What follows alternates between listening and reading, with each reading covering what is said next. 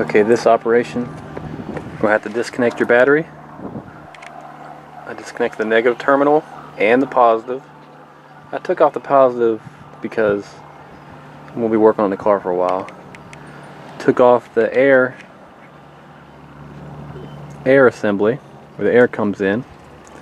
So now you get your power steering fluid reservoir, pull it up out of the way, and there are some clips to get out of the way, electrical connectors. The power steering switch, the electrical connector had to be taken off, as well as a little tiny there is a screw hole, but that's where this a ground switch went, to be able to get that big old power steering hose full of fluid out of the way. And I'm using the toilet paper, the TP toilet paper, the TP holder, to hold that up in place, because it's still got power steering fluid in it and it's still ready to rock and roll. But here is a secret location of the computer. There it is. That's the bolt you need to remove to access a computer inside your car. So here we go. Let's do it. Okay, you need a 10mm 3/8" socket.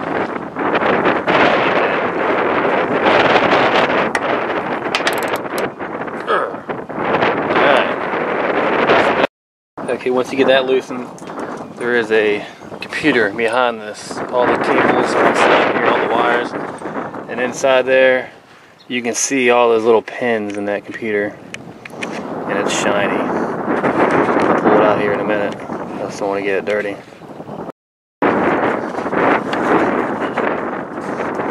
This has a ground wire on it, so I'm going to disconnect it on the side. Okay, there's a ground wire right here. I want to get that off there so I can take the cover off and then pull the computer out. Definitely make sure you disconnect the battery before you do any of this. Both terminals, and wait. I'd wait about an hour or two. That's what I did this time. And whenever you reinstall this computer, your car is going to drive horribly for a while, because it needs to relearn all the idle values and all that stuff. So I'll get that off, and then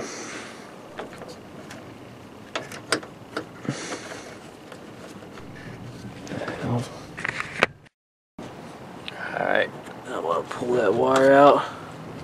That was the ground connection. Pull that out of the way. Oh, get all this stuff in the way. And find a way to... Cool. Alright, there's 2 bolts down there. I need to disconnect to be able to pull the whole thing out. Okay, there's your computer. There's a fastener down in there. And there's one on the other side, right there. We're going to have to get those removed.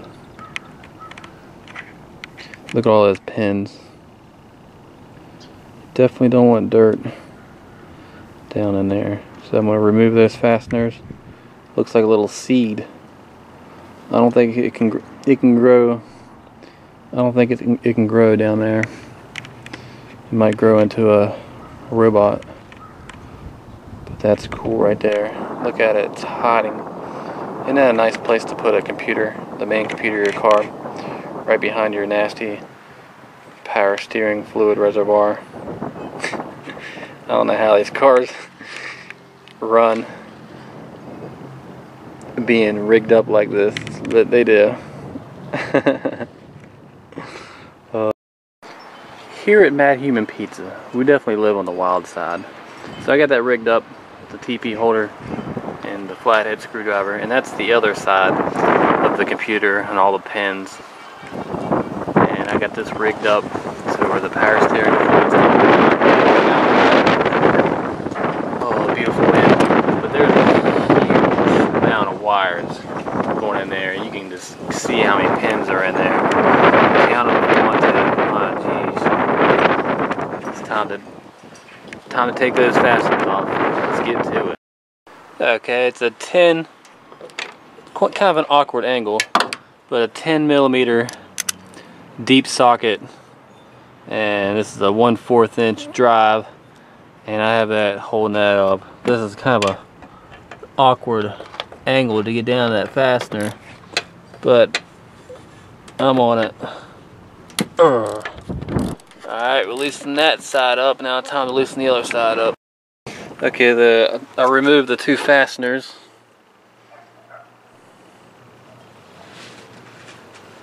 Remove those, and now there's this big ass cover that needs to come off. I'm now pulling it out. You gotta pull both sides up a little by little each time, so to get them off the studs. And this is pretty much zero clearance. So pull one side up, the other side goes back down. And at the same time, you're trying not to touch the pins. So that's what I was messing with right there for a while. Oh yeah, good old goop. But yeah, it's all power steering fluid and crusty crap. And then the computer could probably just pull right out. Let me get you a great view. There it is. It's gonna pull that sucker right out. I went ahead and pulled some of this crap out of the way. Okay, now you gotta go in through the passenger side to get to the other side. So let's do it. Okay, it's gonna be really hard to get this shot, but alright. Now, the back end is in the passenger compartment. If I can get my hand, there it is. Alright, so we're near the floor. There it is. Let's pull that back. That's the back end of it. So I'm going to have to take that fastener off right there and probably just pull it right out. So I'm going to go do that. Okay, I still got the 10mm deep socket on there. I don't need it to be a deep socket, but like I said, it's already on there from the other side. And I just need to get this off here. This is the 1/4 inch drive. You can use whatever you want, as long as it's 10mm. So I'm just gonna take this big old white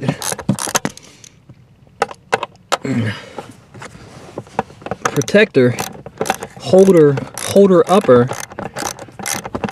and then I should be able to just pull right out. So I just want to get that off there, and I wanted to record and show you guys taking this nut off because it's tedious, and you deserve to watch tedious work because that's just how it is. So we're going to pull that off. This is live. There's that. Oh, pretty. And just going to pull that out. Yeah, come on. Just going to pull it. Come on, man. Alright, obviously there's something pulling on the other end. That doesn't sound very good. Okay, had to pull it, do a little jiggling and pulling, but there it is. See if I can, wow, there's the outside world. That's what that looks like. That's pretty cool. Alright, let's go take this beast and see what it looks like. Okay, there's the computer in all its glory. There's all the pins, a bunch of them, and then there you see in the middle there's a screw hole to where it gets held down. And then here's the back end. Alright.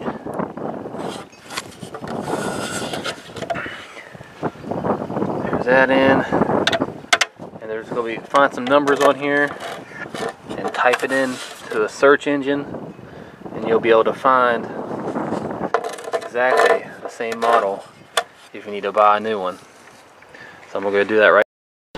Okay, I typed in 97BB-AMC into a search engine on a computer, and a 1997 Mercury Mystique, that's what the car is. A 1997 Mercury Mystique is what came up. It's electric.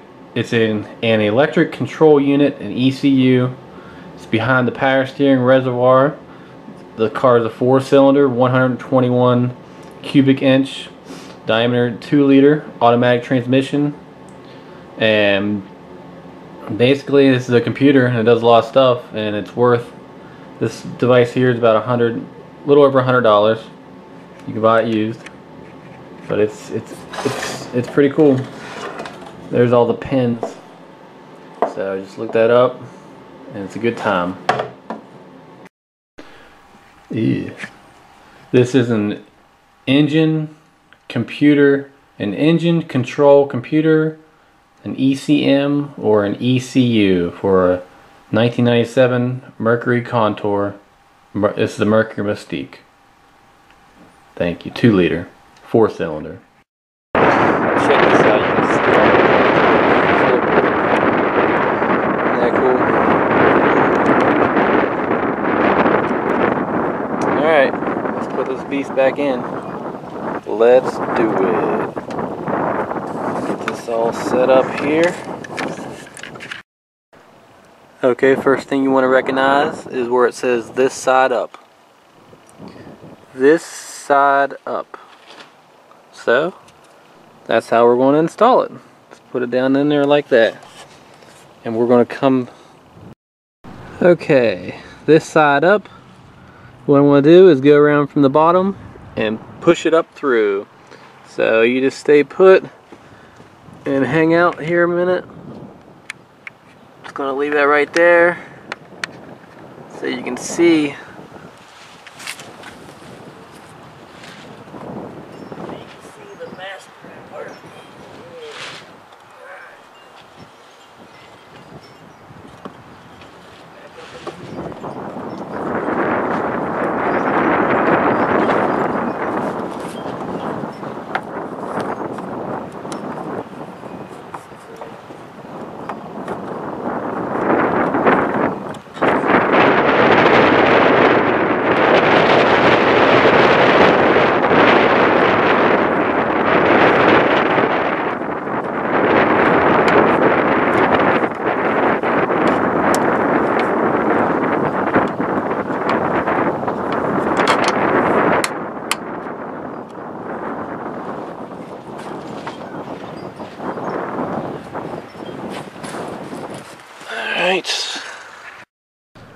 Okay, as you're installing this, you're going to have to get that stud in, and then the other stud, which is poking right through.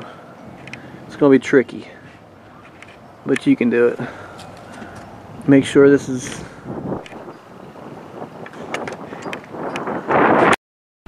Okay, I got that one stud in, and then the other side, I got it to go in.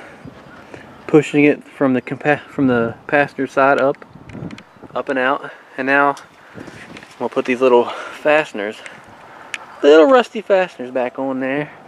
Might use the wire brush on them, and then put them on there, tighten them down. That'll straighten it out, make it look good, and then I'll go into passenger. Okay, I got that pushed back up in place. They had the 2 little studs up in the holes. And now it's time to put this back on. Try to figure out how it goes back on there. It probably goes on there like that. And you shove it down. Put the screw in there. And it looks like it's a good time. Button her back up. Usually you just you just that's how you install the ECU. Usually you just unbutton, and then each person puts their clothes back on themselves. But this, I'm going to put the clothes back on. So put that in there, get that nut on there, in there, however you want to do it. Get your tool ready and go to town. Go to town. Get your mind in the gutter and go to town. 10 millimeter. Put this on there. Go from the back first, and then to get this computer in there, I'm going to go to the back. Do the back first, and then do the front. Get her from the back, and then get her from the front. That's how you do it. Okay, use this and the nuts. Put this down in there, and then put this nut over top of the stud, this side and that side, down inside there. I'm gonna do that next. Okay, once you get that on, now you put this on. It screws right in. You can see how it screws right down in there. And then once you get that on, you're almost done. Now this part's tricky because you have to get that stud lined up with that hole down there in the computer. And once that hole gets lined up and screwed in, that's when all those pins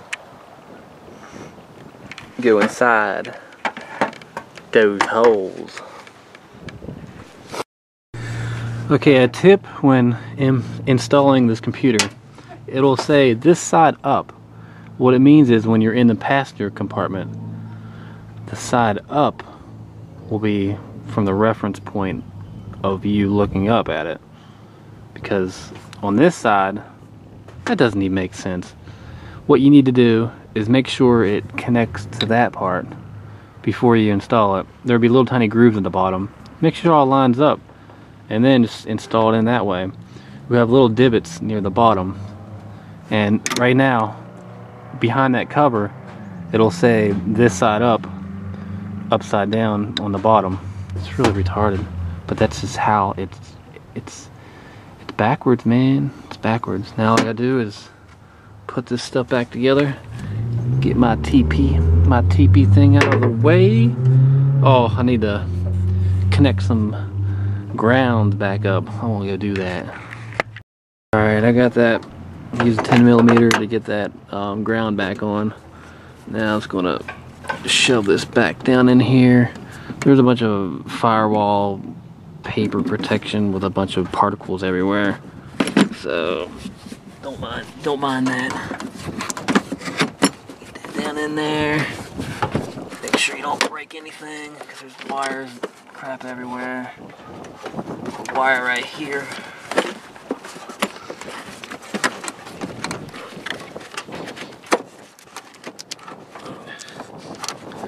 Alright, what you want to do is get that back. There's grooves right here and down there. You want to slide it down into the grooves. I guess just watch me fail.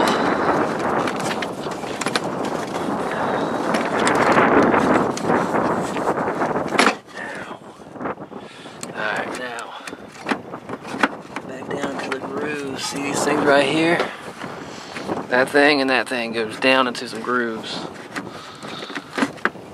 Clean them out. Alright. Look at it. Alright, I'm done looking at it. In there.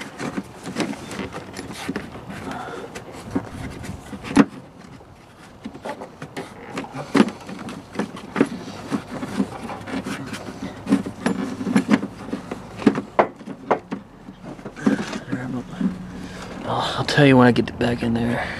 I'm gonna remove this because it's getting me mad, man. Get that out of the way. It's not even gonna get. I'll have to remove the whole thing. I told you I'd get it. Got that fucker. Alright, once you get that put back in there, just connect your other connections that you took off, like the power steering switch.